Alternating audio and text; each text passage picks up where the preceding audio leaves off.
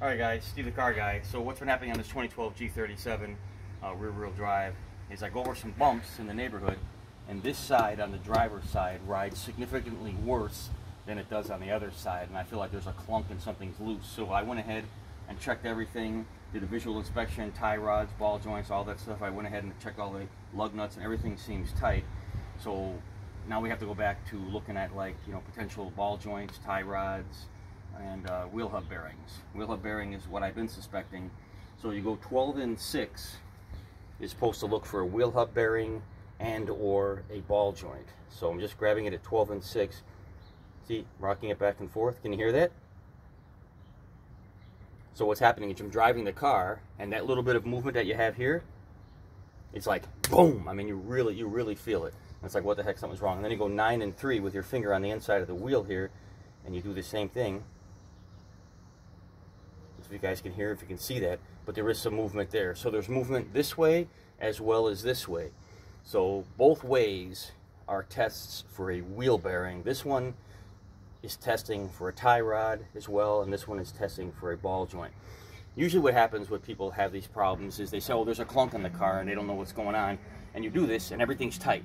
The wheel is tight, always. You check everything, everything's fine. Then you have to jack the car up by the control arm, and you have to take a pry bar and put it in between the control arm and the suspension right there. And then if you see the play up and down on the ball joint, then you know it's a ball joint, or you go ahead and you check the tie rod, and we've already made another video showing you guys how to do that. But in this case, you know, we've got the movement at 9 and 3 right here, and we've got the movement at 12 and 6. So if we've got the movement in both of them, it's got to be the wheel hub. And even though, see, it's not a bad wheel hub, it's not burnt out, the bearings aren't frozen, you're not hearing this constantly going on, and it's not stuck or anything like that. But then the other thing is I was able to lay underneath the car over here, and I found a fixed spot of a little white spot up in here on the car, and then I started rotating the tire like this, and I was following this center tread right here. And the distance between that spot and the center tread seemed to vacillate a little bit. It seemed to go like this. Now that could mean that the tire is not 100% perfectly round, and we all know that that's, you know, a lot of times rims and tires are not 100% perfectly round, and that's why we have to balance tires and things like that. So I did think about that, but in conjunction with the fact that 12 and 6 is moving and 9 and 3 is moving, right? And with the clunk that I'm having, and that clunk makes sense because if it's not in there properly, you're hitting a bump.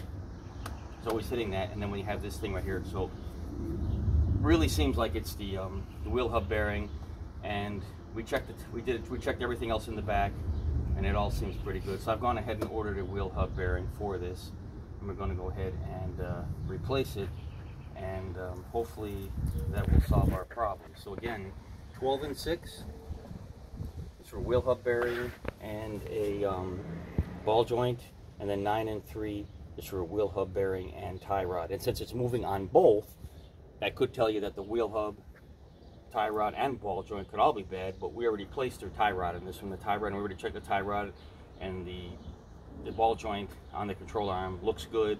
Doesn't seem to be any play in there. I kind of pressed it up a little bit, and so yeah, guys, see that? We can hear that. So it's definitely got to be a bad wheel hub bearing, and we're going to go ahead and replace that. And hopefully that takes care of this issue. Ciao.